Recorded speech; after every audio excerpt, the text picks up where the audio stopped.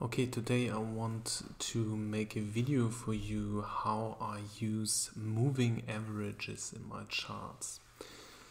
So you can read it in my ebook that I'm using almost 3 different exponential moving averages in my charts.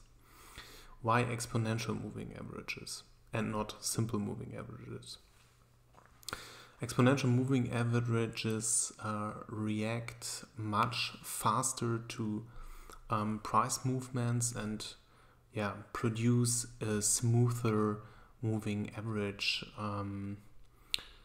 moving average in the charts, as you can see here in the example of Cooper. So the price is very smooth and very close to the original stock price.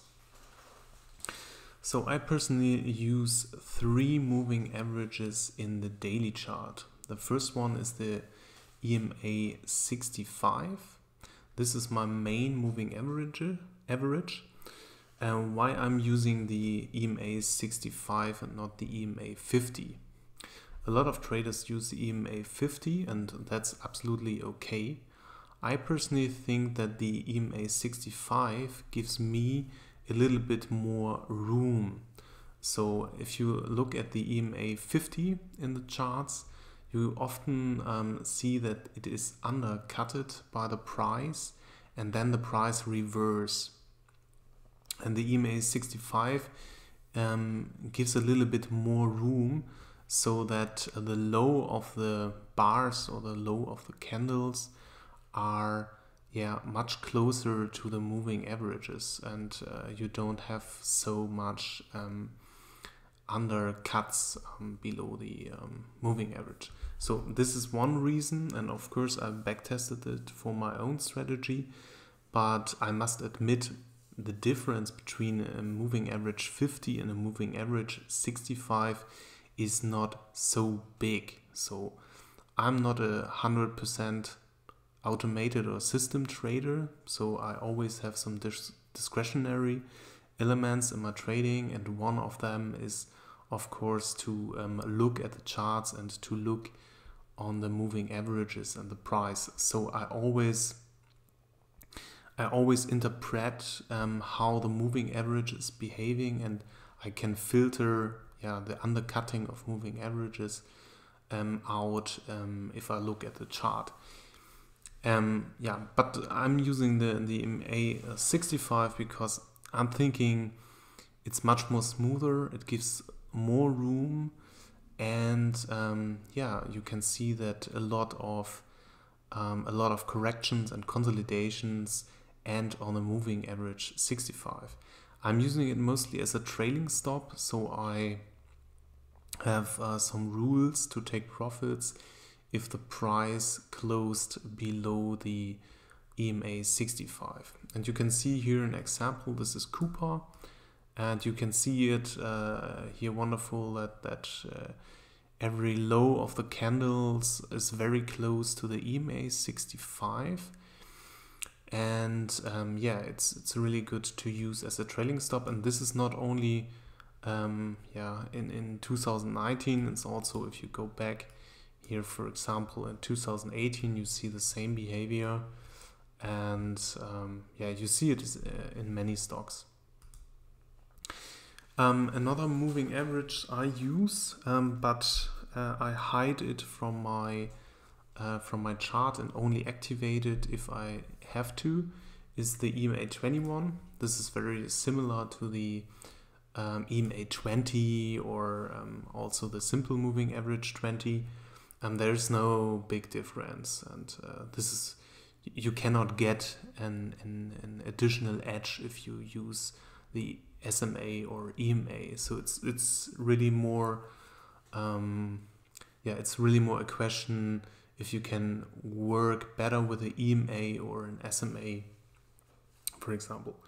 So if I look at Shopify as a stock, you can see that Shopify reacts better to the EMA 21. You can see that here in this run-up in 2019, for example, that every pullback got rejected at the EMA 21. And if you see that the price stayed above one moving average for at least 7 or 10 weeks, then this moving average is becoming the dominant moving average. So in that case here with Shopify, you should use the EMA 21 instead the EMA 65 as a trailing stop, because every pullback ends or got support at the EMA 21. So that's a case where I switch from the EMA 65 to the EMA 21. And the same is true with the EMA 8.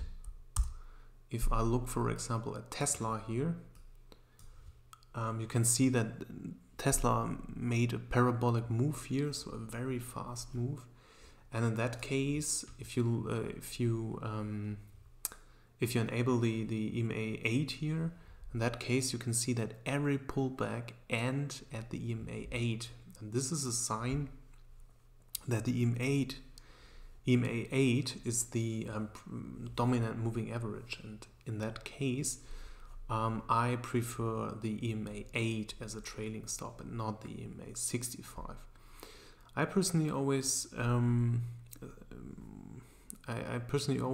want to see at least 7 to 10 weeks that the price is above one moving average, and then I'm switching between the moving averages. But I see if multiple pullbacks got rejected by one special EMA, I start to follow it and see if this is really the dominant moving average. Okay, in my weekly chart, so I'm switching now to the weekly chart, I'm using two different moving averages. So the first one is the EMA 13. Why EMA 13? Very simple. 1 week has 5 days, and you know that I'm using the EMA 65 in the daily chart, and if you now multiply 5 with 13, you get 65. So the EMA 13 in the weekly chart is the same as the EMA 65 in the weekly chart. The blue line here, I must correct this value here, 40. The blue line is the EMA 40. I'm using the EMA 40 in the weekly chart, and here's the same logic. If I multiply 5 days, so 5 with 40, I get 200. And the EMA 40 in the weekly chart is like the EMA 200 in the daily chart. So if I open, for example, a stock like Ring Central here, you can see that the EMA 13 is a very good pullback level, and it's like the EMA 65 on the daily chart, and I use it also as a trailing stop, and I also use it to see if the price finds support at the EMA 13, and this always gives me clues how strong the stock is. So if the price gets support at the EMA 13 here, this is always a clue that that the stock itself is supported by institutions and by big players who accumulate their positions around the EMA 13. And I personally use it also to look for pullbacks. So if you, for example, see here, you can see a breakout from a base pattern, and then the stock finds support at the EMA 13, and this is always a possibility to look for a first entry or to add to your position, because it's a very young trend, The opposite is if I look, for example, here in the end of 2018, now you can see that the stock itself got 1, 2, 3, 4, 5, 6, 7, 8, 9, 10. 10 times support at the EMA 13.